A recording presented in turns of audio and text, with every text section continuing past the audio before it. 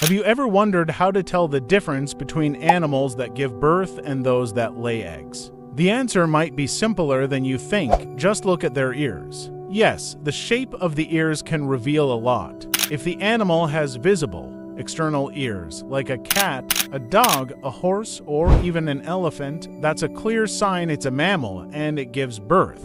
But what about animals that lay eggs? Notice something in common: they usually don't have any external ears at all.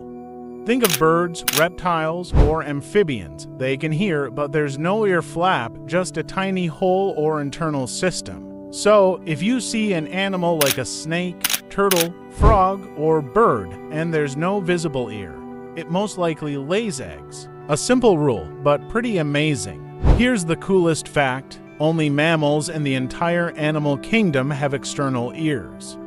They don't just use them for hearing. In some cases, like elephants, ears help regulate body temperature too. Now tell me, did you know this trick before? Comment below. What's the first animal that came to your mind?